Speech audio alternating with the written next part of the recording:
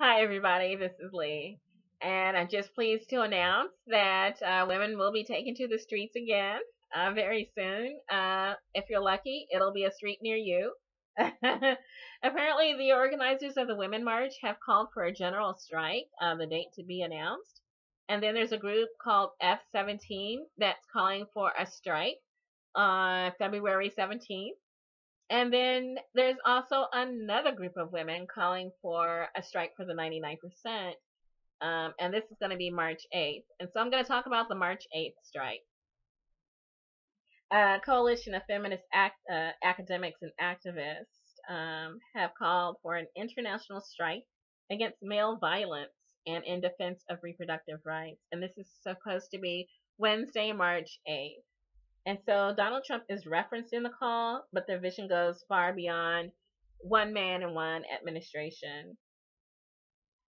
They say that Donald Trump was the trigger, but the attack on women and all working people has predated his administration. That women's condition of life, especially those of women of color and of working, unemployed, and migrant women, have steadily deteriorated over the last 30 years. And that's thanks to financialization and corporate globalization. And so they're saying that lean in type of feminism and corporate feminism fail the majority of women who have no access to that avenue of advancement, and that their condition of life can only be improved through policies that defend social reproduction and secure reproductive justice and guarantee labor rights. And so there is an element of not only social justice to this march, but also economic justice. It's a combination of the two. Okay. And so the idea, they say, is to also include trans women and then everyone who supports women in an International Day of Struggle. And so that also includes men. The men who support women are invited and included in this struggle. There are some men who think that this strike is against them. Basically, this is a strike against those who commit acts of violence upon women, and then those who would actually criminalize reproductive rights of women. If you are not that man, then this march is not about you. It's about those who oppress women. The men who support women are invited and included and welcome in this march. And so basically, it's a day of striking, marching, blocking roads, bridges, and squares, abstaining from domestic care, sex work, boycotting, calling out misogynistic politicians and companies, and then also striking in educational institutions. And so they want to make they want to make visible the hardships of women of different cultures who suffer economically. And so they take inspiration from the Argentinian coalition, Ni Una Menos. There was a strike in Argentina against violence upon women. It was triggered by the rape of a 16-year-old girl so severe that she died from internal injuries, and she also suffered a heart attack from the savagery. And so they're saying that it's not only that type of violence, domestic violence, but also the violence of the marketplace, of debt, of capitalistic property relations, and of the state, the violence of discriminatory policies, state criminalization of migratory movements, the violence of mass incarceration, which is institutional violence, and then also violence against women's bodies through abortion bans and lack of access to free health care and free abortion.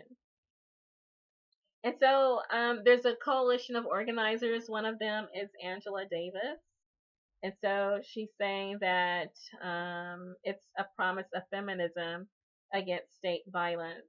It's inclusive and intersectional feminism that calls for everyone to join the resistance to racism, to bigotry and misogyny, and to capitalistic exploitation. So they're covering a lot of different issues. One of the criticisms of the Women's March from January 21st was that people claimed that there was no purpose and that they accomplished nothing. It was about nothing. All those 2.9 million women around the world, they apparently accomplished nothing. Their efforts were about nothing. It was a waste of time. It was identity politics, etc. And so women felt like they weren't heard or understood, so they're taken to the streets again to represent different points of view. And I'll post links to various articles that kind of clarify what the women are trying to do, what they want. And again, there are some men who are still feeling targeted or triggered, like they think, again, that it's about them. If you are not committing acts of violence upon a woman, it's not you. If you are not oppressing women, it's not about you. If you are supporting women, then you are definitely welcome into this effort. And some men are very supportive of women's rights. They want the women in their lives to have equal access to power. Their mothers, their sisters, their cousins, their wives, their daughters. They want the women in their lives treated as well as men. And so they want that. And so they are the supporters. And this is who women want to be walking and marching with in the streets.